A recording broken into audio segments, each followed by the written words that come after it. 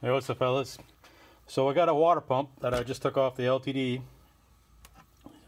It's still kind of moist. What was going on was the LTD, when I was driving it, it was fine, but when I get into traffic or sit idling for a little bit, the temperature would start creeping up and get over 210. So I used a temperature reader and found that the water was coming out of the thermostat fine, but it wasn't getting up to the radiator as well as it should. So I figured, well, I probably need a high volume pump. So I got one. This is a Milodon model. And after measuring and comparing the two, I find out that the only difference between them is this plate on the back of the impeller. They still got the same number of impellers. Looks to be about the same style, same angle, all the other stuff, that they looked exactly the same. Actually, the shafts on this one are a little bigger than the ones on here, which is surprising. So this is like 3.5 inches across. So the next I'm gonna get a hole saw from Lowe's, and I got some sheet metal. I'm gonna make this into a high volume pump and put it on it'll go on a Dugan wagon. So I'll put this on and we'll see how it works out.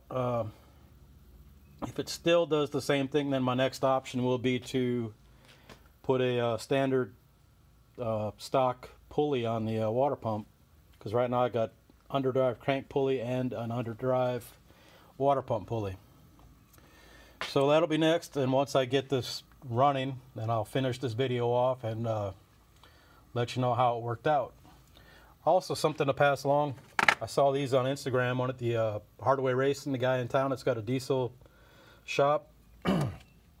These work, I think, will work pretty good. I'm going to put the first one on the Capri, but I've got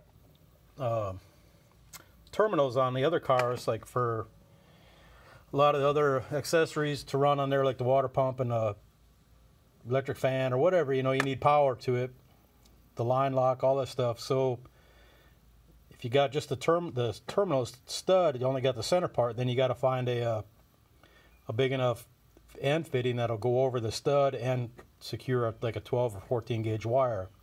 These little studs around here remedy that, so you can just use, you know, a regular stud or terminal end you get from a chain store or something like that, instead of having to go buy some off Amazon or whatever. Got these at Summit. That's the number. It comes with a warning too, so don't eat them. You'll end up getting cancer if you eat 6 a day for 7 years. So anyway, just want to pass that along, and I'll finish this off once I get the LTD going again. Later. All right, guys, it's running. I'm sure it's getting all the lifter noise going on. I got 180, 188 there, 189.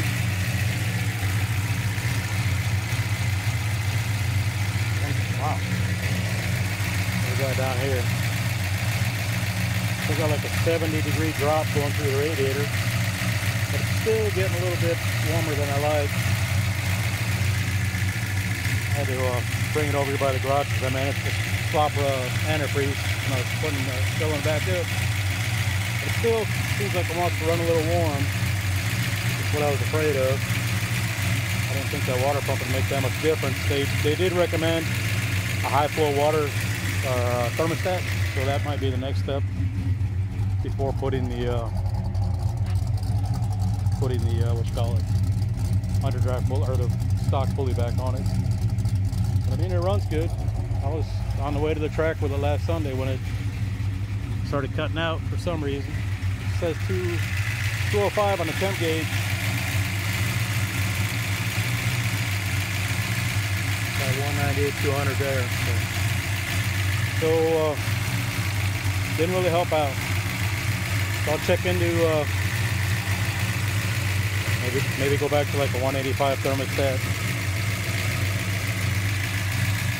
See how that works. But we'll get her licked. Later, fellas. Alright, fellas. We're out here doing a data log on the LTD. I figured I'd give you an update. But first off, seeing how it is Mother's Day, I hope you all called your mama this morning if she's still kicking. Told you how much you appreciated her for carrying your butt around and pushing you out her pee hole. The best analogy for that is like a wet St. Bernard going through a doggy door. So make sure to give your mom some thanks and love for doing that. As far as this thing, it's running a lot better. I had some issues with a mass air meter, the old reliable 92mm Pro-Am. Just had something wrong with it. I think I dropped it probably one too many times, but I put a slot meter on. It seems to be working a lot better. I've still got a bunch of other issues with it. Like, number one, that window decided it didn't want to go up anymore today, so I got the windows down. The speedometer, see, it's decided it didn't want to work when I put a new speedometer cable in there. The back of the speedometer housing broke off. And I had to put a new speedometer cable in because the old one bound up, and when it bound up, it sheared off all the teeth on the, or some of the teeth on the gear, the driven gear off the tail shaft. So it's been letting me know it ain't happy about sitting for 4 years, but we'll get these things ironed out. The overheating issue, kind of got that remedied a little bit. I turned the DC controller down so the fan comes on quicker, and I put a 180-degree thermostat in it, and the the high volume water pump, and it's a 180-degree high volume or high flow thermostat, whatever. But it still tends to overheat. I shouldn't say overheat, it runs like 210 when it sits and idles for a little bit.